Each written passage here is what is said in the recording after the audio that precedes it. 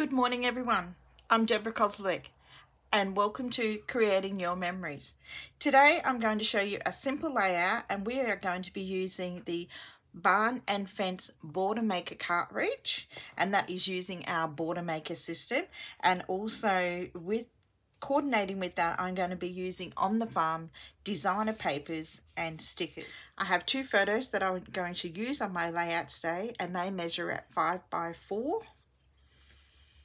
And the papers that I have chosen to use for my layout is the red Gimmon, and these are all in the on the farm designer paper pack, and then you've got the plaid look on the back, and then also the green, and that's sort of like a plaid look. It's got like tiny squares. I'm not sure if you could see that.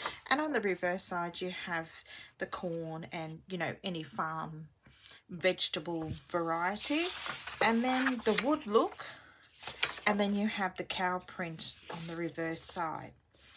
So to start off with, using our red Gimmon, and earlier I posted a video of how I made this layout here using the Barn and Fence Border Maker cartridge, and I punched around a 12 by 12 square. So I'm going to do similar to that but a little bit different. So we'll get started. So we need our Border Maker system and our cartridge. I'm going to insert my paper and I'm going to punch down that one side all the way down from the top to the bottom. So we're just going to punch as normal.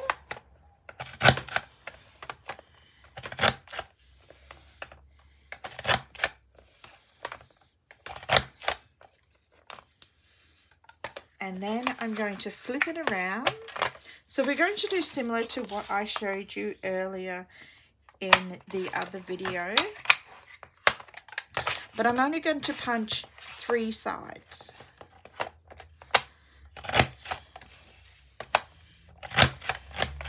As if you're punching a normal border.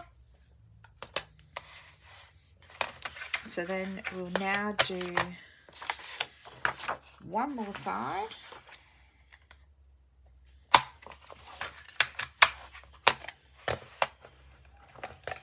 So lining it up, starting from the top all the way to the bottom.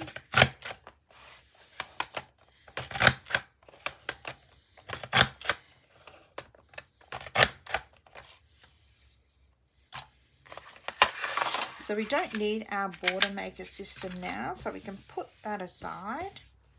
So now I'm going to get my microtip scissors and I'm just going to trim up that corner to neaten it off. So it's just got a fence look in the corner. So you don't really have to take a lot off, it's just going to leave that square. Or if you don't like that look, you can actually cut that bit off and leaving it flat is another way of doing that. So we only need to do that to the 2 corners. Just making sure that I do exactly the same as what I just did on the reverse side. And then I cut that bit off and down there, and then straighten this one out. So as you can see, I've just neatened my corners a little bit. So now I'm going to get my base paper, and for that I'm going to be using the wood grain.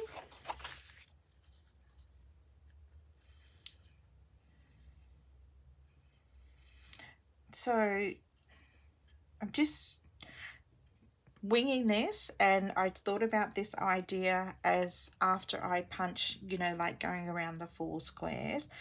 So I think I might bring in my 12-inch trimmer now and just trim some of that from the bottom.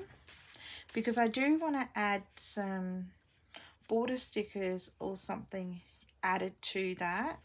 So I might maybe take off, just line that bottom edge up on the 1/2 inch line and cut 1/2 inch off. So I'll see how that looks and see how that works. And see if that's going to be enough.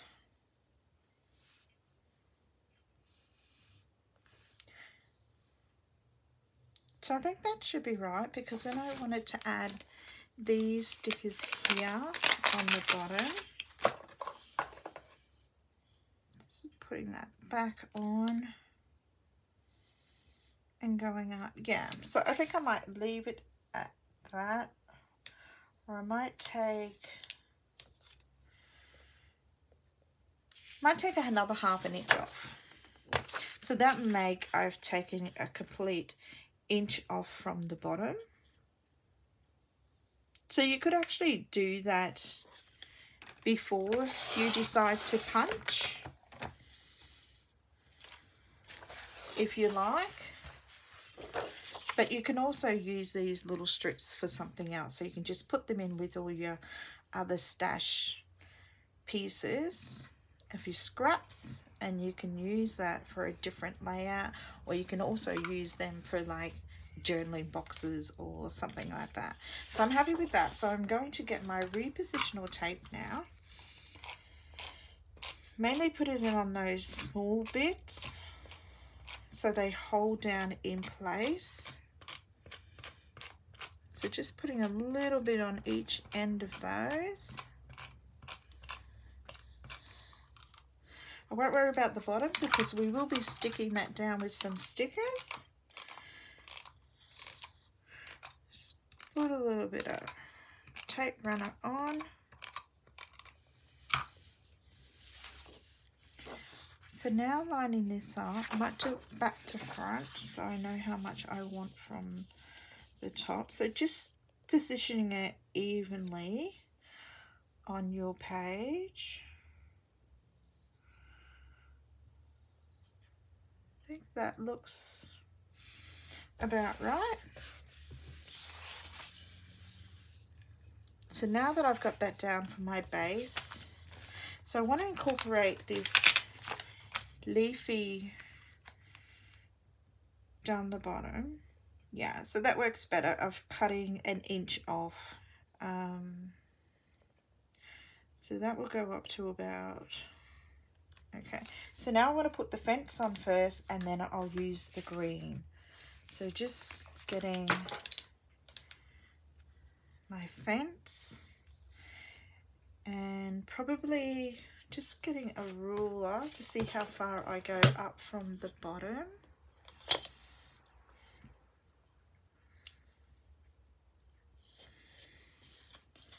Let's do it this side. So there's my 1 inch.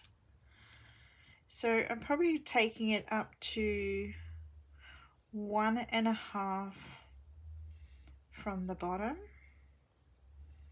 So putting that fence on, oops, picked up, use a little bit of scrap of confetti over here from my punch out pieces.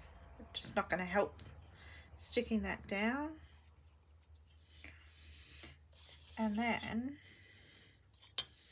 I want another 1.5 over this side, so lining that up to be about there. So I've got my fence on, and then I'll use my greenery for the bottom.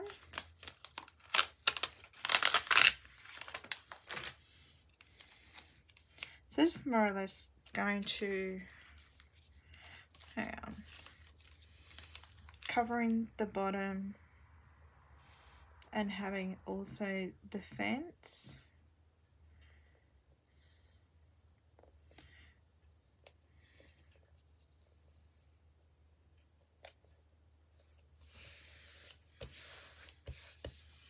So now with my photos, as I said, they were 5x4. So I want to cross them over something like this.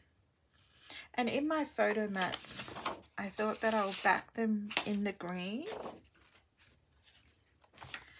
So now I'm going to cut them at 4.5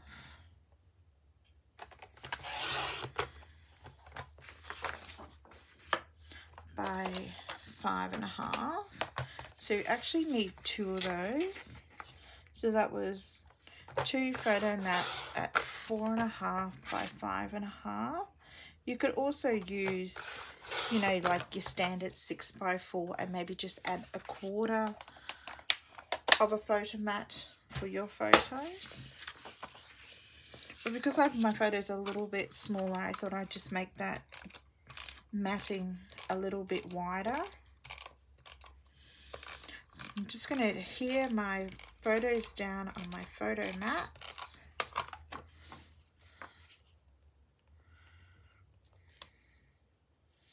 I get my centering ruler so I know that they're straight, and that will help me guide it. So just putting it down. Where are we?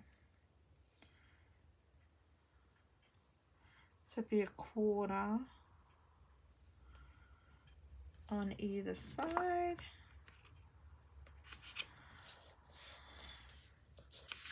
And then the other one.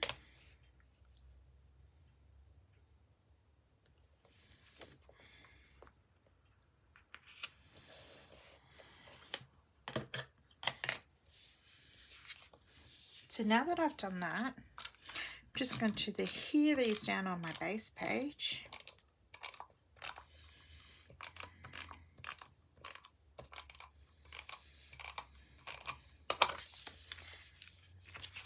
So as I said, I wanted to cross them over on an angle a little bit. I'm not sure if I wanted to keep one straight or have them both on like an angle, but I think that looks pretty good like that. And then I have enough room, you know, like to do some journaling and doing a title and some clusters. So I'm happy with that. So I'm just going to adhere them down onto my base page, and then we'll work on the stickers. Okay, now we're going to look at the stickers and working out what ones that I would use on my layout. And I think I might use Farm Sweet Farm. I think I might back that with some foam squares. So I'm going to use the larger foam squares, but I'm also going to just cut them in half.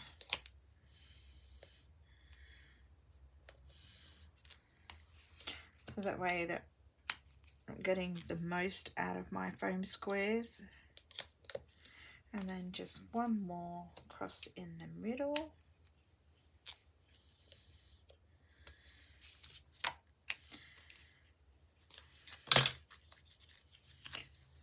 So I'm thinking I might put it maybe, I think I might put it here. Oops. And then incorporating my front sunflowers onto the layout as well.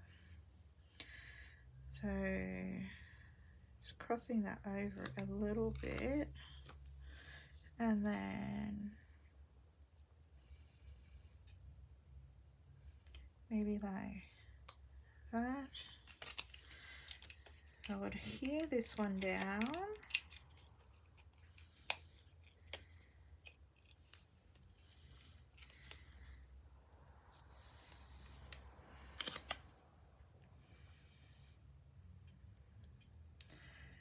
I might just go over the photo just a tiny bit,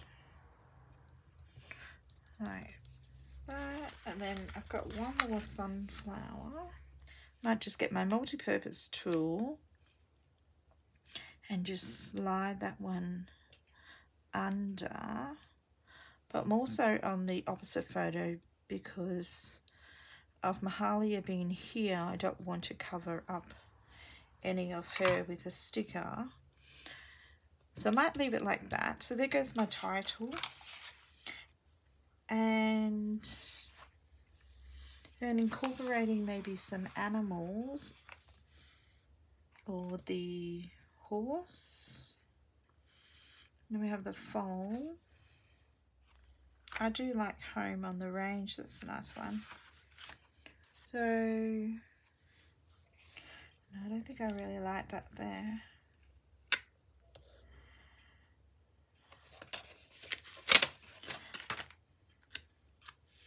I just have the bigger one and then the small one, oops, on the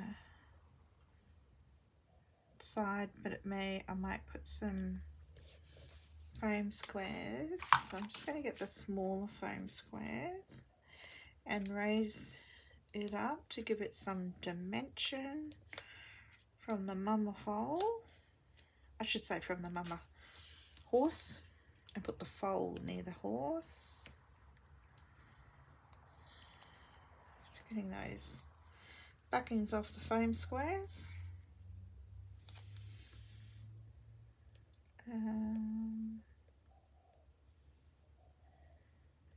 Right. Oh, might put it here. Then I might put a little journaling box down the bottom here.